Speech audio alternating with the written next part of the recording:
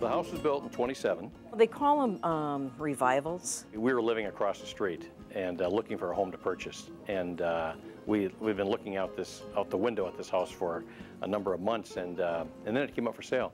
But the outside of it was just spectacular in terms of just the architecture of it. The history behind the house is owned by a medical doctor, Scheidler, and his son, John Scheidler, married Rosemary DeCamp, the actress, and apparently they spent their honeymoon here. They owned it for about 20 years.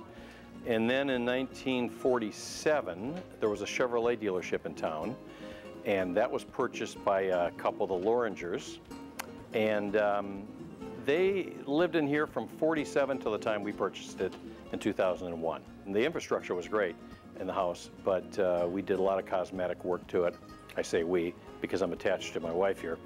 But she did a lot of cosmetic work, and she's a designer, interior and exterior landscaper as well. We've tried to make it convenient, you know, up to date, but not change the feeling. You know, both my husband and I grew up with antiques around us and older homes. We're from Minnesota, and you know, I've been collecting antiques since we were kids. So yeah, I wanted to keep it old, an old feeling to it. One of the original architecture features of the home is the archway going into the dining room and the step up. It's a sunken living room, one step up into the dining room, and the room's off the living room. And the rolled arch ceilings that are in the dining room and in the living room. It's all done with lath and plaster, which is an art that they don't use anymore. The wall sconces, the archways, the cove ceilings, the plaster work, the wooden floors. You know, I mean, all those were pretty common in that era. Probably the most unique thing is the Batchelder fireplace.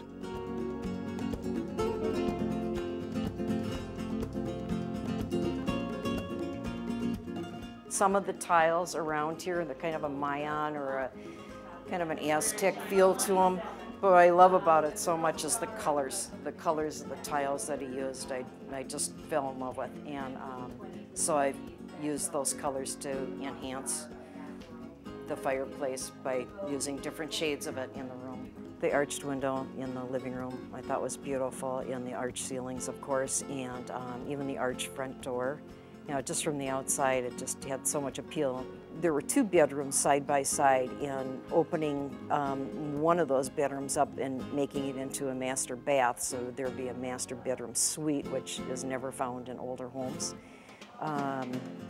I think it was a pretty significant thing that we did. Opening up the kitchen was probably the biggest thing that we did. It was 3 separate rooms, and to put the archway through from the breakfast nook. So now we have a large kitchen, and putting the French doors at the end of the kitchen, flowing out into the patio, it works really well for entertaining. This whole area, you know, was cement floor, so we put the flagstone in, and this was grass over here with a chain link fence and just kind of a border garden.